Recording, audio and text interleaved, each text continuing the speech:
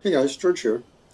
Today what I want to bring to you is a video which I have entitled How to Optimize Your Setup in order to meet or exceed the victory conditions. So a while earlier I did a video called Victory Conditions, Don't Be a Bacala. And by the way, I posted a short video about my cod stew, and I believe bacala is Italian for cod. Could be wrong. Um, from where I'm from in Greece, originally we have a fish called bacalharo, which is salted cod, and the reason why it's salted is because that's how they preserve the cod, the fish, and basically you have to leave it in water. My late mom used to leave it in running water, cold water, for 24 hours before you could cook it. So just to ward off the salt, and still is salty. And fresh out of the sea or the ocean, it's a salty fish as well. Morning coffee. So the reason why I mention that is because in Italian tradition, that codfish is supposed to be easy to catch, not too smart. Anyway, perhaps I could have entitled the video a little bit better. So all jokes aside here with Bobby Bacala and all that, um, there is a smart way to set up and a wrong way to set up in order to win a scenario. And for this purpose, I'm using as an example scenario 4, the Commissary's house, which is out in Beyond Valor. So scenario 4 of Beyond Valor. And as you can see, it does still use a geomorphic uh, map boards as opposed to a hassle map board. And that's an important difference. But again, they started to realize that, look, we're in Stalingrad, everything is supposed to be a wreck. But I suppose that before, um, before Stalingrad was ravaged by Stukas and air raids and artillery, there were, in the early part of the battle at least, quite a few buildings standing. But by the time the German army got in there, things were probably wrecks and fortified locations, thanks to the Soviets' ability to fortify and dig in. So there is a smart way and a bad way to set up in every scenario. And I think the first thing you need to do, even before setting up, and I'm maybe repeating myself, but repetition is good in this case, is have a good understanding of the victory conditions.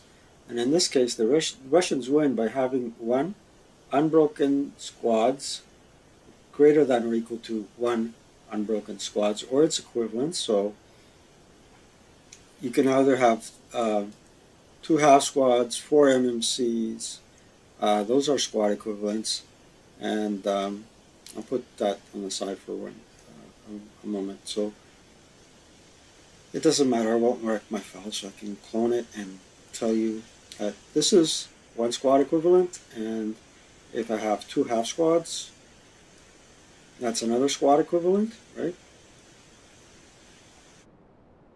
So either two half squads or a squad would make thing would suffice.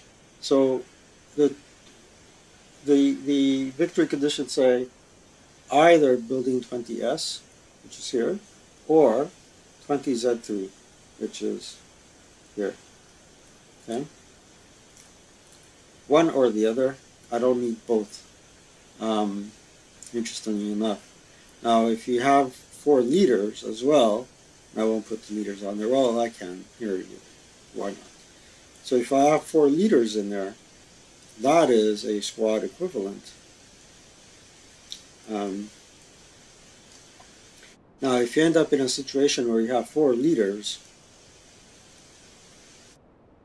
in one hex, and then you have an enemy unit, a 467, in close combat with them, right? Some folks that come from the classic tradition don't recognize that leaders each have one firepower factor. So this close combat would be 1-to-1, and I guess the best order leader participating in the close combat may be able to use their leadership modifier to sway the outcome of the close combat. But at the same token, the Russians win by having greater than or equal unbroken. They specify in the victory conditions unbroken. They don't say good order. So technically speaking, a squad in melee may not be good order, but it's still unbroken. So again,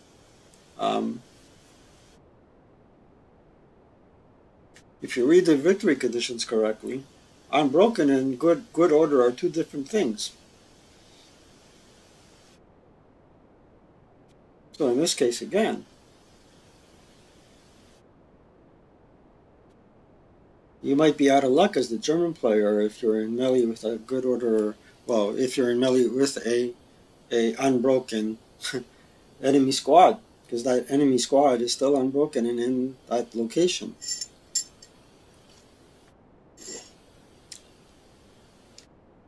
Rulebook lawyering. Anyway, let's put these units back where they came from. I had cloned these boys so I can delete them.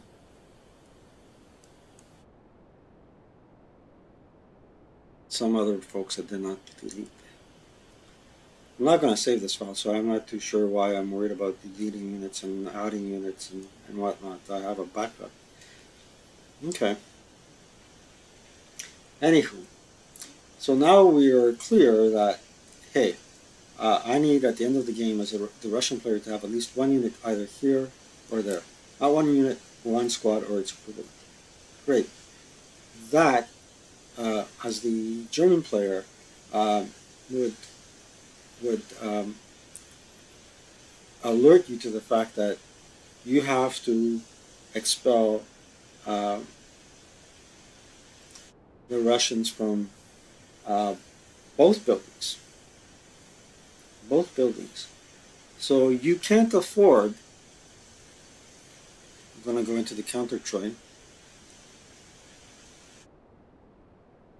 So if you think that you're brilliant and you're saying, oh, well, look, I don't necessarily have to set up close up front, but these buildings back here, what is the purpose of this board, the board number 1, right?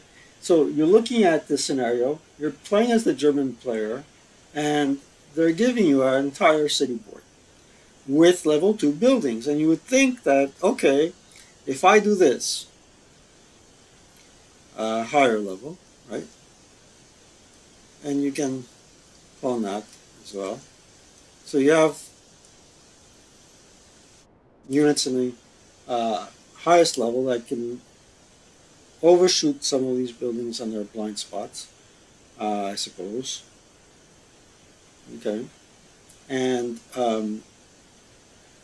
you put your best leaders there with a heavy, of course, and an MMG.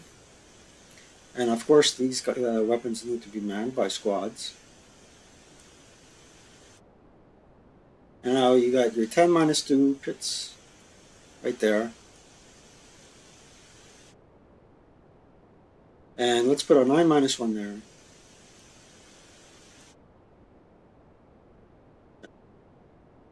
And you have a Russian unit down here.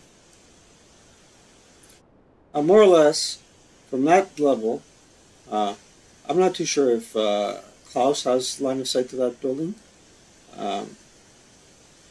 but Pitts definitely does, right? With a -2 DRM, leadership DRM, and since they're adjacent to one another, they can fire group, and their DRM as a fire group will be a total -1 if they have line of sight to the target. So let's take a look and see. Okay, so you draw a line of sight from here, it's blocked there. Okay, and go level 1, level 2. Now he has line of sight, and definitely the other fellow has line of sight. Don't take my word for it. Let's take a look and see. Okay, there you go. Range is 6. And from the other line of sight, the range was 6 as well. So now these two folks can fire a group and exert firepower on that hex alone, which would signify to me that they have they got 9 there and 11 there. That's a 20 up 1 attack, 20 firepower factors, +2 for the building, -1 for the combined leadership DRM. It'd be a 20 up 1 attack. That's significant. That's very significant. But let's not forget that the Russians have 12 concealment markers, of which a portion can be a good portion can be actual concealments, and another portion can be dummies. So they might be wasting their firepower factors. Now, I believe I tried that strategy the first time I played it, and I failed. Because the only thing these guys are going to generate, Klaus and Pitts up in the second level, with a sniper factor of 5 for the Russians, if you don't believe me, let's take a look and see, are sniper attacks that are going to end up killing or pinning good order units on the Axis side. So what should you be doing as the German player is probably ignoring completely board number 1, because you can set up to hexes numbered 8, but not adjacent to any Russian concealed or real unit. So how would I play this scenario? Well, I am planning to play it solo, and for that extent I made a nice Excel sheet because I'll be playing it as the German player. It's more challenging, but I will not know where the Russian units are, and if the setup, the pre-designated setup of the Russians puts a unit close to the German unit will have to go 1 hex back to the north. Simple as that. But still, you're setting up blind. So we'll see how that entails. So what should you do if you take a look at the Russian OB and they have several units, but what should you do to ensure your victory as the German player is that first and foremost, your best order leader should be the vanguard of your attack. There you go. Your MMGs, I'll explain to you what you should be doing with your MMGs in a moment, but let's put our units here. Let's zoom in a bit. Not that much. Okay, here we go. So we have different kinds of support weapons, and we have different kinds of leaders. And different types of infantry. So let's take a look at the leaders, the weapons, and the infantry. Let's put them on the battlefield. Put these on the side.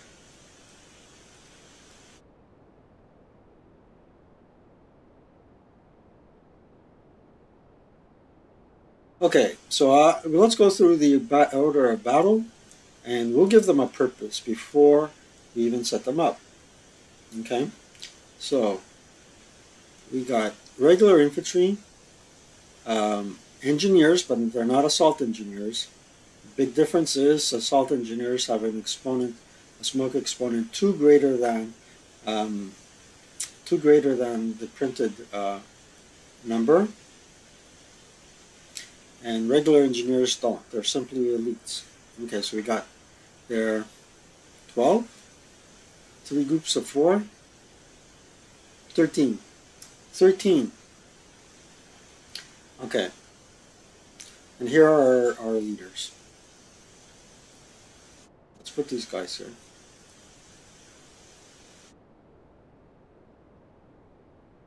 Positioning units on the board kind of helps you group them and assign them a purpose, assign them a kind of OB that really doesn't exist rulebook wise, but it should exist in your planning for the attack.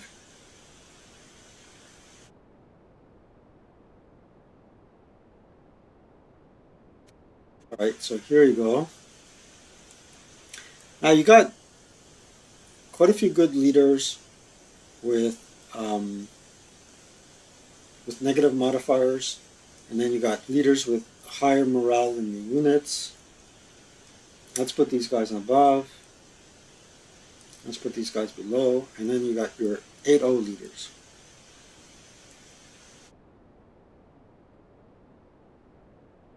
Now, common sense would dictate your best leaders with the best like machine guns. However, that would be a bit counterintuitive. Okay, so um, let's say you want to do a pincer movement um, because you want to gain the both victory conditions, right? Um, what you'd like to do, ideally, is really give your MGs to the 467s. Okay?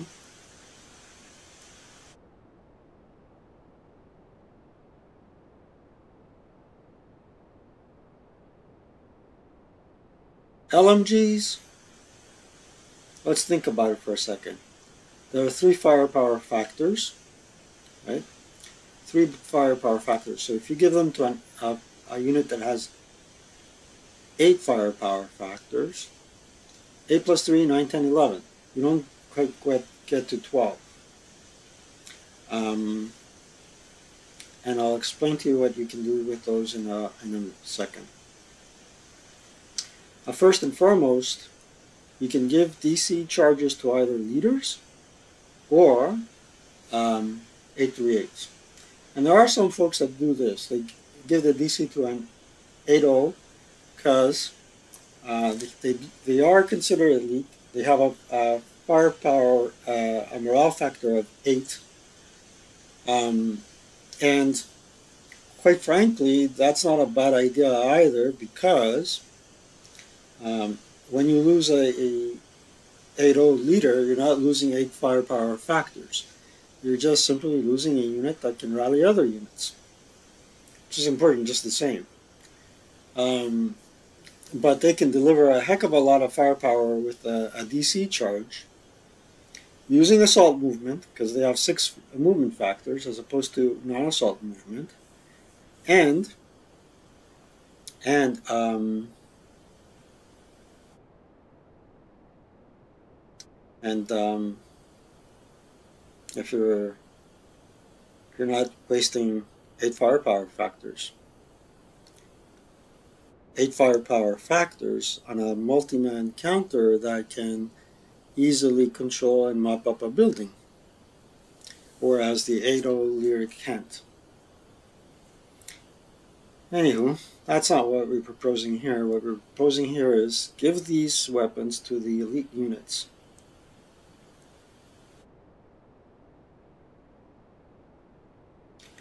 Like so. And the flamethrowers. Now the plan is slowly coming together. And let's give the LMGs to squads as well. Okay.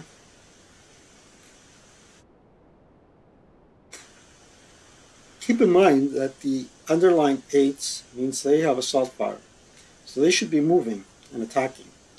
Here, the underlined range means they have spraying fire, which is important.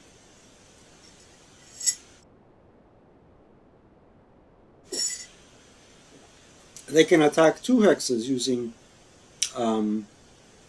they can attack 2 hexes using spraying fire, and they have spraying fire for their inherent firepower and the LMGs. So a 6, this fellow has a 6. What that means is basically they can attack that hex with 2 firepower factors and that hex with 2 firepower factors. Alternatively, I believe what the other thing can do is they can be any adjoining 2 hexes.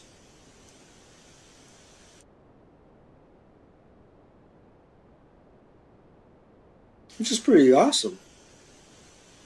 Let alone, um, without spraying fire, they also have the ability to um, create a fire lane.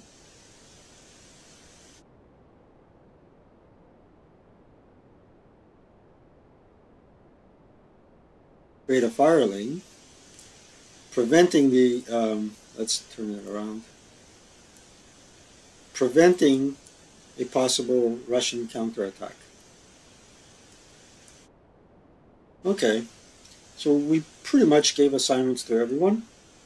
And if I'm not going to use the 8.0 leaders to attack with DC charges, what am I going to use them for?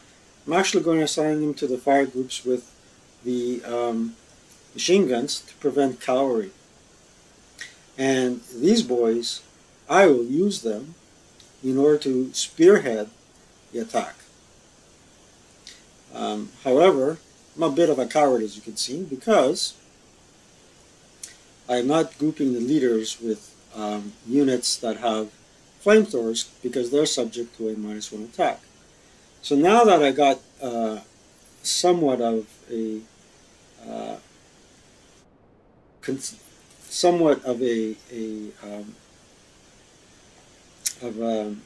cohesive and coherent order of battle, I can go ahead and look at my map and see where I can position these forces in order to prevent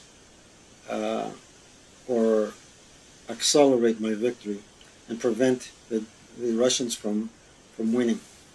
Okay, now I want a clear line of sight to the units to the map board so I don't make any mistakes.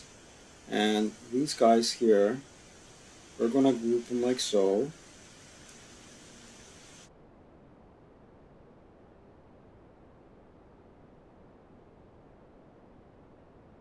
And then what you want to do is really think about which group will go where.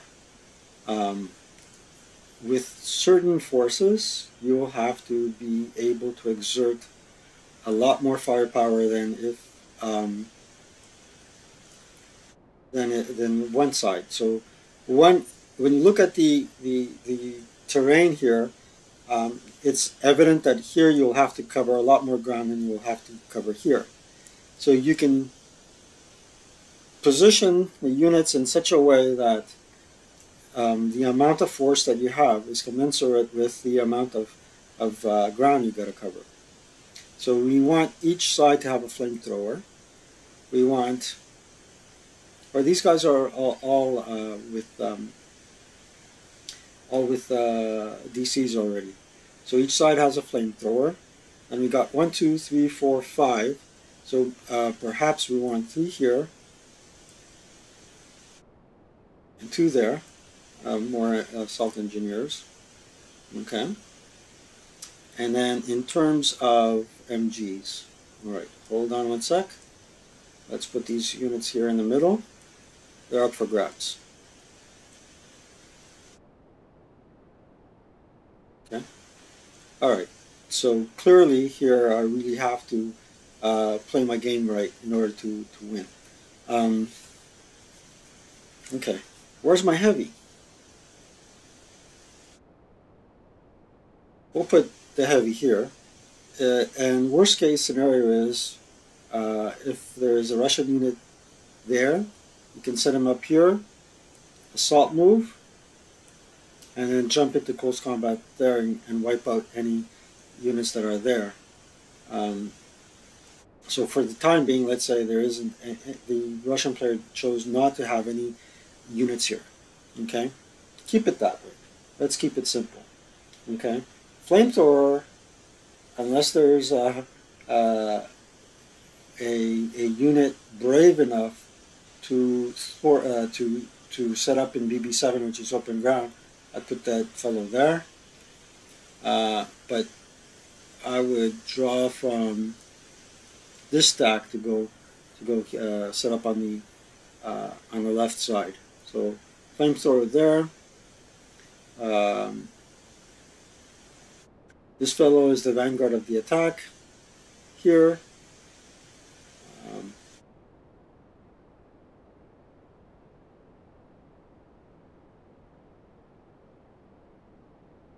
let's switch this fellow here with this fellow here. Okay, cross into the woods. Okay. MMG.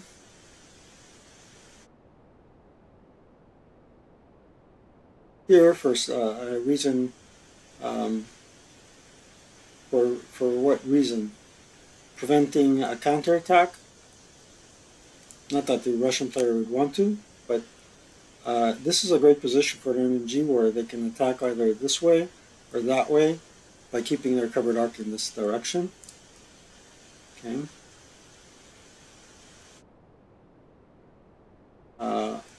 One more leader here.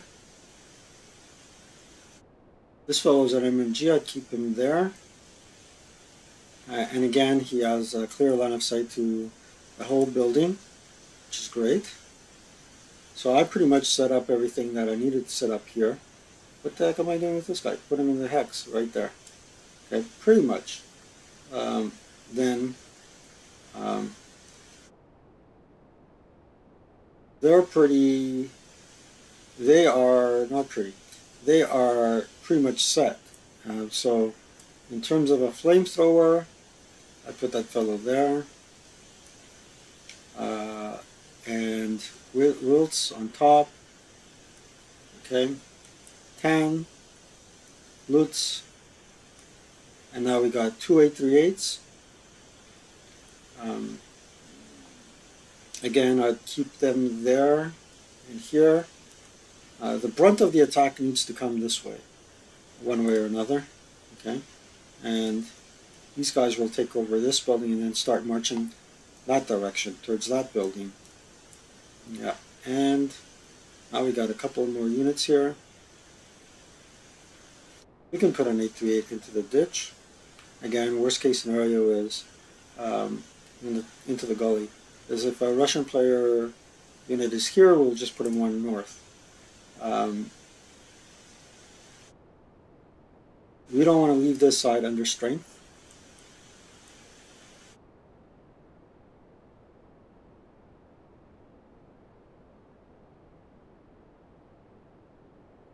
Am I stacking? Yeah, I am. So what? In yesterday's game, I was stacking. And why was I stacking? Pretty simple. I was stacking because I needed to move my units 6 movement factors without going double time all the time. CX.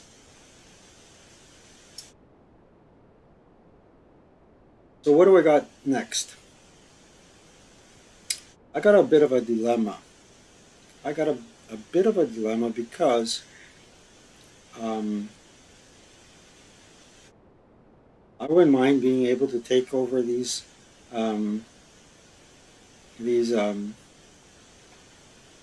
row houses, and I'm thinking of setting up my 467s with the MMGs this way.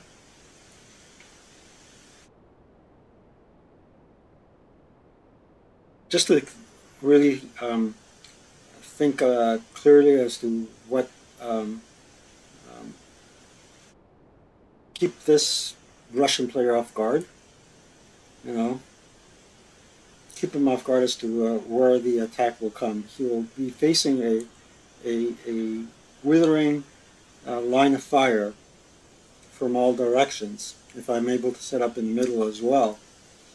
But notice that I am keeping things really close um, with respect to um, with respect to where the starting off position of the uh, German units. Now, as the Russian player, um, you really need to be in a position where you can skulk. That goes without saying. Probably also being in a position to counterattack if you could. Um, the building in S6 will be the most difficult to defend, I would say. But I did create a setup for the Russian players. I actually created three different setups, um, and I'll show you those in a minute. So let's say you have a nice little fire group here,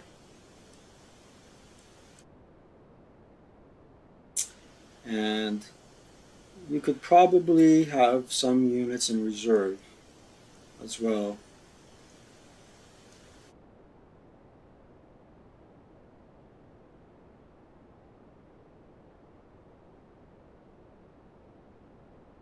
And I'm supposing that um, if these units break for any reason or whatsoever, Wool can probably use the gully to retreat and um, help him out.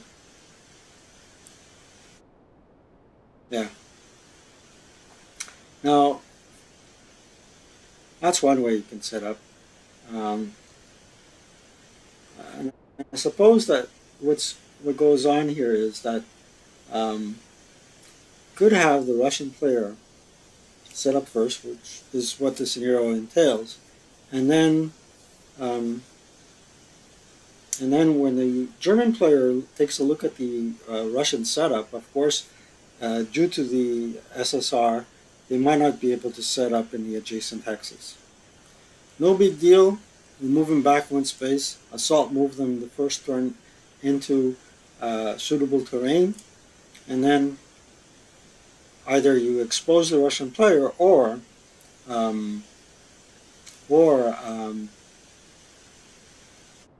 you engage them in close combat and infiltrate their position, meaning you don't necessarily need to attack in close combat. Infiltrate, go in there, attain your objective, and take them out. Sounds easy, but it's not so easy because there's always the element of luck. I'm recording. 33 minutes. Now, how about the Soviet player? Well, hold on a second, and I'll show you a thing or two. So what you see here, is an Excel sheet that I did um, with three different setups. So the whole point of doing this is if I'm going to play solo, um, is that I I'm playing solo as the German player. I'm handicapping myself because um,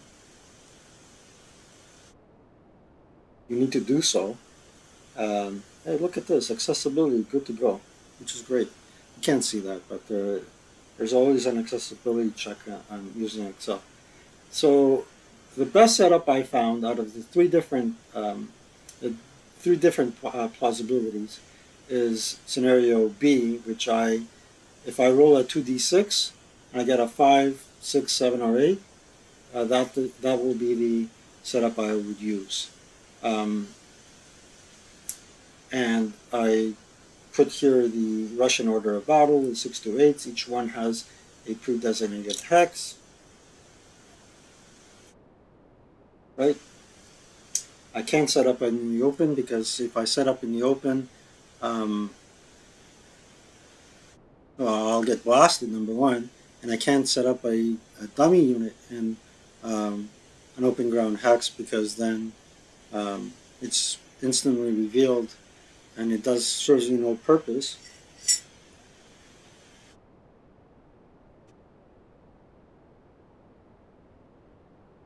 So anywho, we will play with concealment in our own way insofar as perhaps you do know what the unit is there. It's a real unit or not a real unit. But ultimately, the outcome is that firepower is halved, so it's harder to take them out. The superscript 2 means they're on the second level here. So what that alludes to is the fact that these are second level buildings. If I take away the V there, perhaps put it there. Oh, this is a 1.5 level building. There's no staircase, but this is a second level building here. So setting up units on the second level of this building will make it harder for them to eradicate the Russians from there. So long story short, B would be the optimal situation. After trying 3 different setups and judging them to the best of my ability, I said, hey, B should help the Russians win the scenario greatly. And there are certain, after testing the scenario out and going into detail, playing solo to the best of your ability for both sides, you'll end up seeing what works and what doesn't work. You might find a little doohickey that is a truth behind, or the key behind, a victory versus a loss. For example, I know this is a starter kit scenario, but with the starter kit scenario, 88s at Zon, setting up the 88s in the wooden tree line at the back end, at the close to the exit points, that is really the trick to winning as the Germans. You can come close, but you have second line German troops going up against paratroopers. Something has to give and something has to work. Otherwise, the scenario is not balanced. And it's a pretty balanced scenario, but there's always a trick to winning and losing. One element is luck, the other element is skill. And in that case, what I found out playing that scenario is set up those 88s at the tree line towards the exit location, and you pretty much got the game, or a good chance of winning it. So here I'm going to show you my plan B, plan A, plan B, plan Charlie. All right. Give me a second on my end.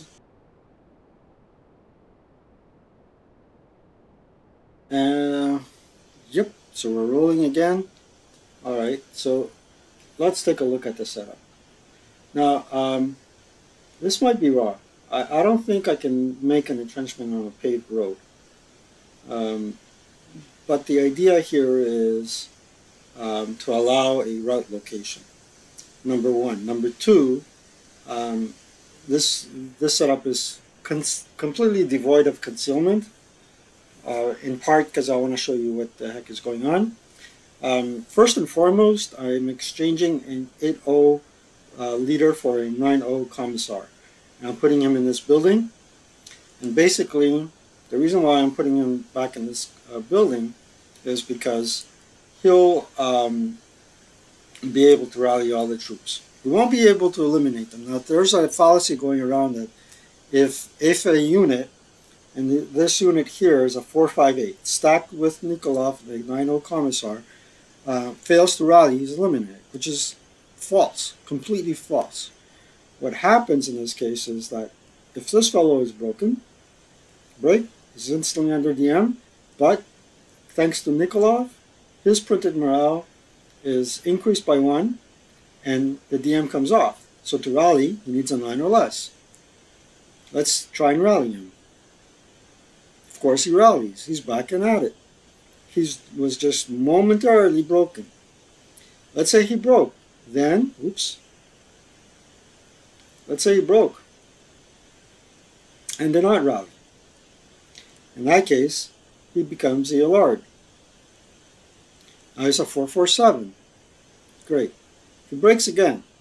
He does not rally. Then he becomes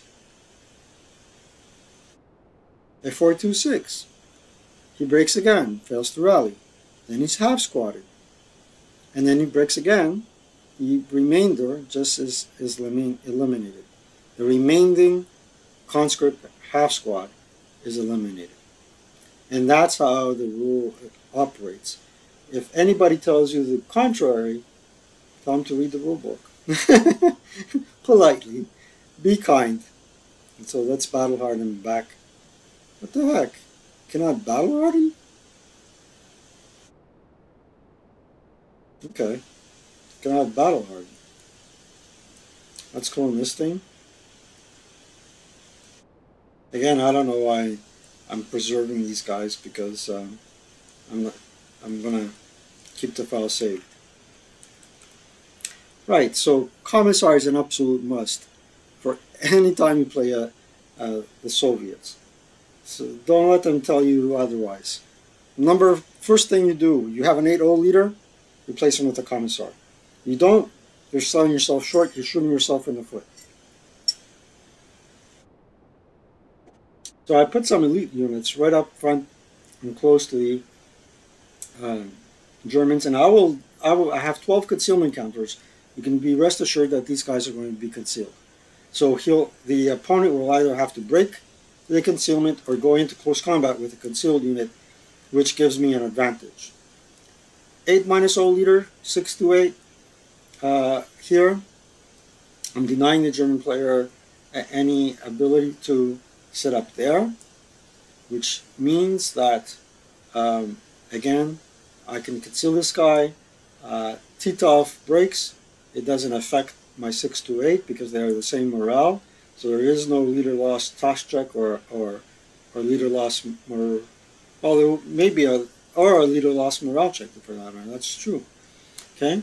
Here again, I'm denying him setting up in the open street so they can take over the row house. And here, I'm definitely going to deny him the ability to set up in the woods. Okay, and if he isn't taking advantage of this position as a German player, I'm going to go this way. Kaboom! This isn't an assault move. I'd probably lose concealment, but I can advance into there, go CX, and keep concealment. Big deal. +1 for being concealed, +2, -2 for being -2 for being concealed, +1 for being CX. Still gives me a -1 advantage in close combat if that were the case. And I keep concealment, and I put the pressure on him. Yeah. So units are being set up front to deny him proximity advantage. Here I'm setting up my MGs in such a way that I can lay down residual fire and fire lanes.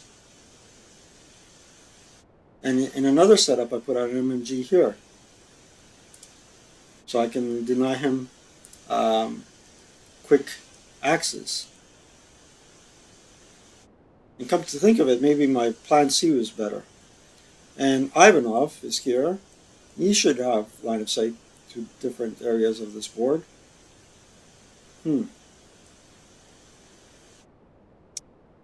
So all this is to deny him freedom of movement. Let's consider another setup. We're 44 minutes in, but what the heck. So here's another Russian setup that can help you gain an advantage. So this is there only for concealing purposes. So if the German player does advance into this building for any reason, the concealed unit can pop out of the trench for 1, 2, 3 into the building. Or advance into close combat, and then all of a sudden, if the German player did make any headway into here, he'll have a Russian unit in his rear. And this is only for being able to, the trenches being here in open ground, it's just to facilitate road paths. There you go. Of course, I'm going to deny him a position here.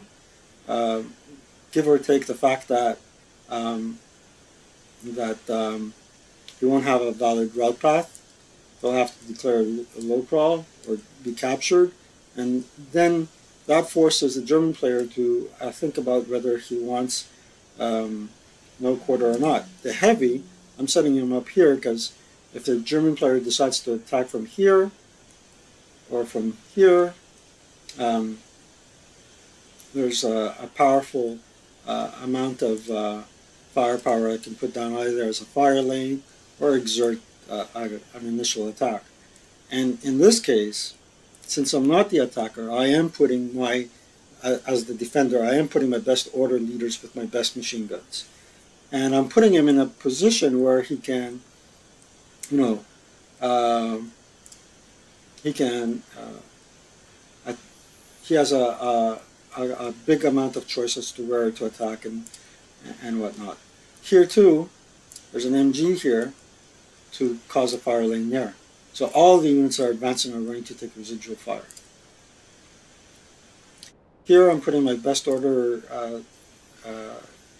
squads to deny him freedom of movement. Titov has 8 firepower factor with factors here with some spraying fire. Do I still have a commissar in here? You bet I do. But in this case, I put the LMGs here because the LMGs can traverse. They don't have a covered arc. They do have spraying fire, so it'll be hard for him to take this building fortified or not. And in addition to that, I have units in the upper levels that can wreak havoc on a Russian player and a German player. And again, I'm using my trenches as valid road paths. Excellent scenario to play. It's an excellent beginner beginner to intermediate level scenario to play. It's pure infantry, but it's still a good scenario to hone your attack and defense skills. And again, it's scenario 4 from Beyond Valor, the Commissar Selves. Jeez. So those are my little thoughts about how to optimize your setup in order to attain your victory objectives, to achieve or exceed your victory objectives.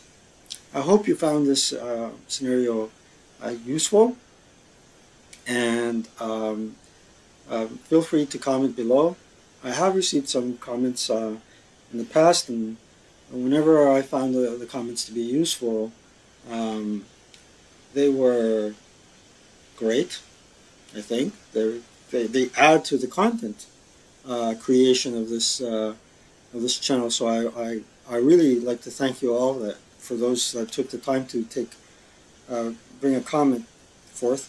There is one thing that I want to show you again. It's vehicular bypass and street fighting.